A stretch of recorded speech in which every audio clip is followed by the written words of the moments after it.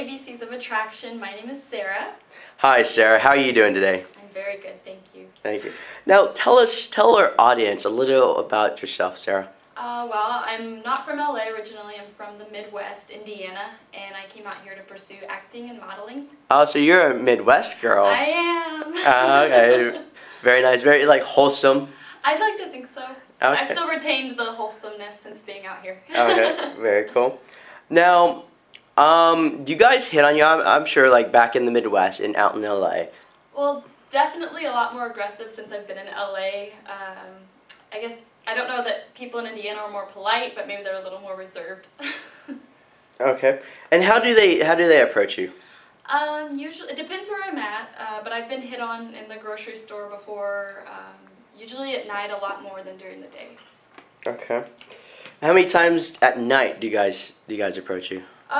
Night, I guess depending on where I'm at and who I'm with, maybe anywhere between 4 to 5 or 6 times I'll be approached. Okay, all right, very cool. Now, what kind of guy makes you laugh? Oh, well, I laugh pretty easily, and I'm kind of nice.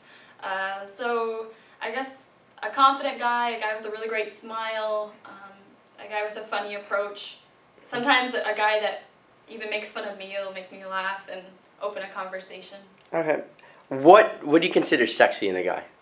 A great smile, as I mentioned before, nice teeth, and I like tall guys, but that's probably because I'm really tall. How tall are you? I'm 5'9". 5'9", and with heels? 5'11" or 6 feet. Ooh, wow, you are. So what do you look for physically in a guy? I mean, beyond confidence, beyond all this kind of stuff. Sure. It's great if a guy has the great smile, and also if he's well dressed and has good skin.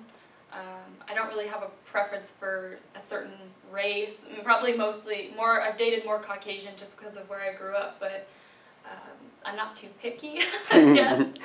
Any old guy will do. Any old guy will do. No, I'll give a guy a chance, you know. Okay. If he's not a jerk. What personality traits do you look for specifically in a guy? A guy who's assertive but not aggressive. A guy that's funny, relaxed. A guy who has his, I don't want to say a bad word, but a guy who has it together. He has his life together. You know what I mean. Okay.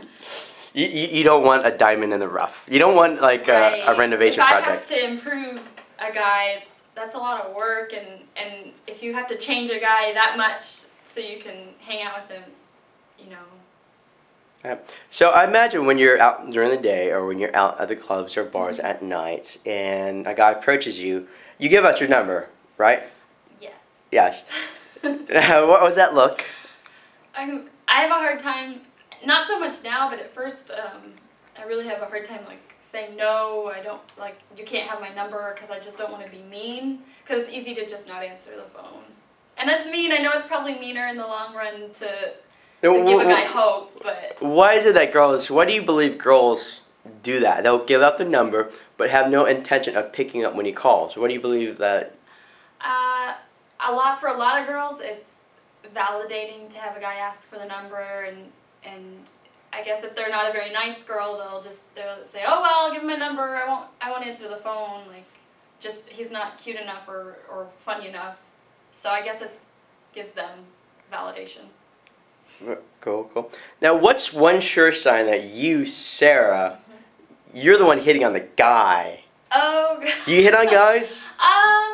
Not too often, but I guess the few times I have approached a guy, I'll if I'm flirting, I'll touch his shoulder or lean in a little. I probably play with my hair unintentionally. And you laugh at his stupid joke. Oh yeah, hi, it's so funny. Now, do you approach guys? Do you open them? Not usually, no. Not usually. Okay. That Midwest sensibility. Right. Okay.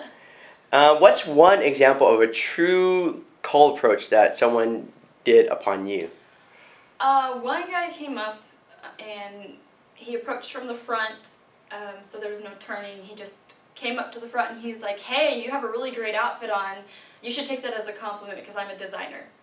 And it sounded really arrogant at first, but I thought he was a really attractive guy, and so I gave him a chance to keep talking, and we just kind of had like a sarcastic banter back and forth, but then it turned into like a conversation, and I remember he just kept talking, like he just kept saying, just talking, keeping the conversation open. So basically, he opened you with kind of like a playful, direct opener, and then he took control of the conversation. Right, and he was like, "Oh, I liked your necklace," and he like touched my necklace, and we just, flirting and like little touches here and there. Are you sure he wasn't a pua? I was sure. I'm very sure. Okay, all right.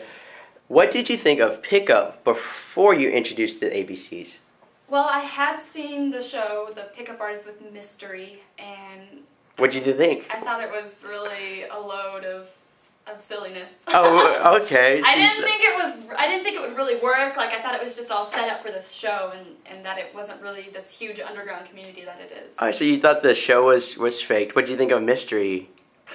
Really? Like, I would love the opportunity to meet him and speak with him, because I just don't see it. I don't see the appeal. Sorry, Mystery, if you're watching this. Now, Sarah, you actually help out in our ABC's programs as one of our Supergirls or Wing Girls. What do you think of our little ABC's community? I really like the ABC's community because they incorporate not only how you should physically approach, but they build up your mental image and your confidence, so you can go out there with the tools that you need to approach a girl and just deliver it with confidence. With maybe you'll get rejected, maybe you'll get what you want.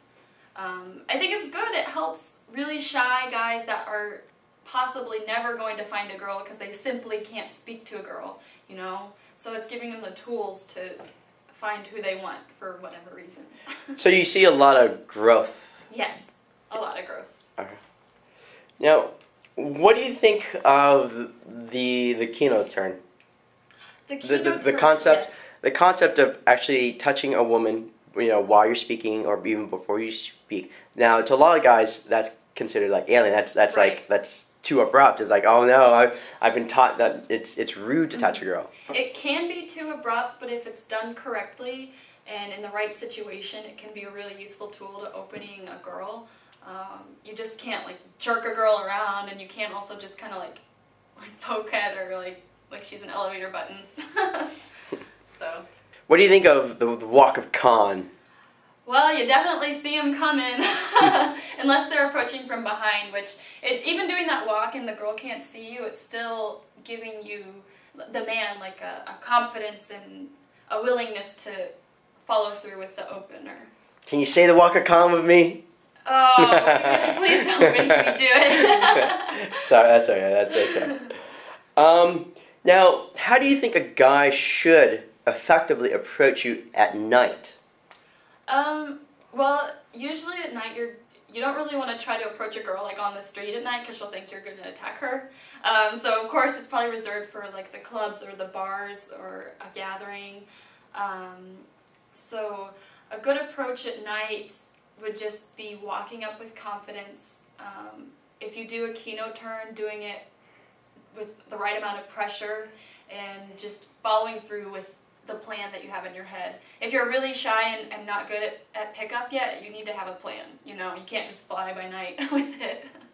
Now, if they're at a bar or a club, it's pretty loud. It's so loud. You need to, okay, it's not only the pressure, but you have to project, you have to be assertive, and if they're like, what, then you're obviously not doing something right, Get closer, maybe, you don't want to scream in their ear, but you need to really know what you're about.